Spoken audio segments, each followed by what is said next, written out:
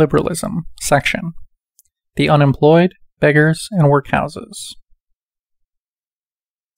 As the controversy between the two sides of the Union became increasingly bitter, Calhoun positively contrasted the condition of American slaves with that of inmates of workhouses or poorhouses in England. The former were lovingly treated and cared for by the master or mistress during illness or old age, while the latter were reduced to a, quote, forlorn and wretched condition.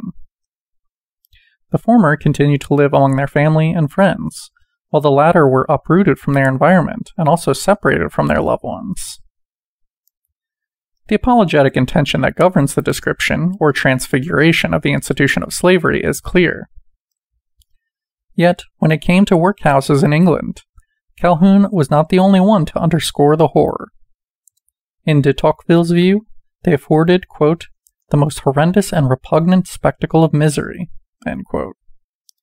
On the one hand, the infirm incapable of work and waiting to die. On the other, women and children massed pell-mell, quote, like pigs in the mud of their sty. It is difficult not to trample over a semi-naked body, end quote. Finally, there were the comparatively more, quote, fortunate, those in a position to work. They earned little or nothing and fed off the leftovers of stately homes. But however horrible, poverty and degradation were not the most significant aspect of workhouses. At the start of the 18th century, Defoe favorably mentioned the example of the workhouse in Bristol, which, quote, has been such a terror to the beggars that none of them will come near the city, end quote. In fact, the workhouse was subsequently described by Engels as a total institution.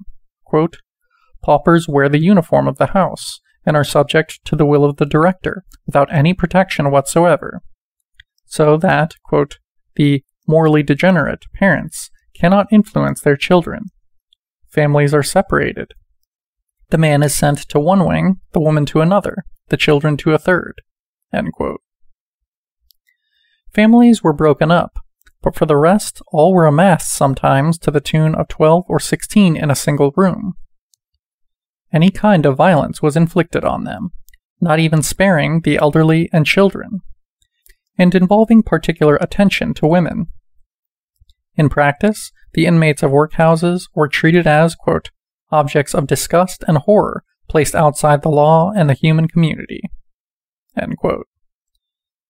Thus was explained the fact, underscored by Engels, that in order to escape the, quote, poor law Bastille, as they were properly renamed, inmates of workhouses often deliberately make themselves guilty of any crime whatsoever in order to go to prison, end quote. In fact, add contemporary historians, quote, many indigents preferred to die of hunger and illness rather than subject themselves to a workhouse, end quote. We are put in mind of the suicide that slaves often resorted to in order to escape their condition.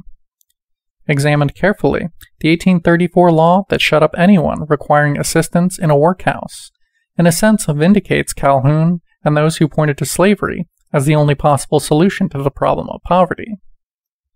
Fighting for the new legislation, its inspirer, Nassau William Sr., denounced the fatal contradiction in the rules hitherto in force, which allowed the poor person to enjoy a minimum of assistance for continuing a normal life.